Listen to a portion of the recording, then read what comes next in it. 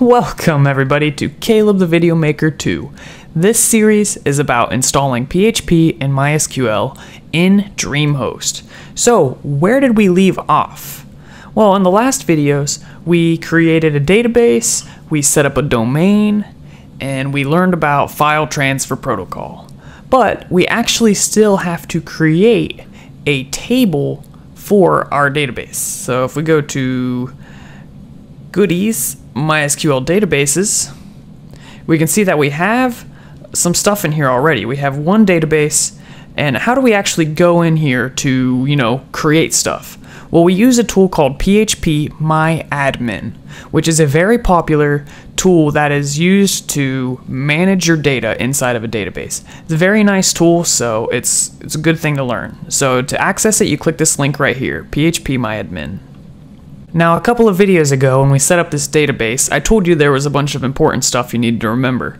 Well, this is where that stuff comes in useful, and it will come in useful later too. So you need to put in your username for your database and your password. And then when you're ready, click go. So this is PHP MyAdmin. If you've never seen it before, trust me, it's not that confusing. All you gotta do is click databases up here. This will show you the databases you have already, and we have this PHP MySQL tutorial one, which that is the database we created in the other video. And you can see here we can create a table here by naming it and giving it a number of columns. But I prefer to do everything the old-fashioned way, so we're going to actually write some SQL commands here. So I'm going to type out the command and then I'll explain it to you guys. Alright, so here's what we want. We're going to create a table named tutorials, and it's going to have two columns. One is the ID and the other one is the title. Now the ID is just an automatically generated number that is just for the database's use. That's why it's labeled as the primary key down here. The title is something we're going to put in, so we give that varchar. So that means we can use anywhere from 0 to 100 characters to give the tutorial a title. So let's see if it works. Let's click go. Awesome, it worked. So how do we actually input data into this table? Well, let's run another command. We want to insert into tutorials table into the title column, and we're going to put these as 4 rows. Notice how we don't have to put the primary key. That's done automatically. So let's run this and see if it works.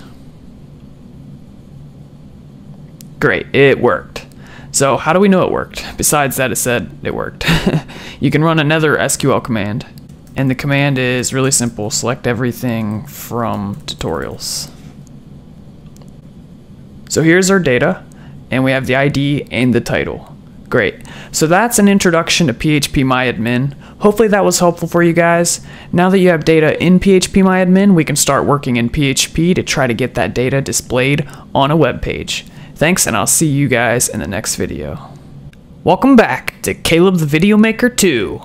This is the series of installing MySQL and PHP on DreamHost. So where are we exactly? We are in FTP through FileZilla, and we're connected to our website. As you can see, I'm actually using the domain name phpMySQL.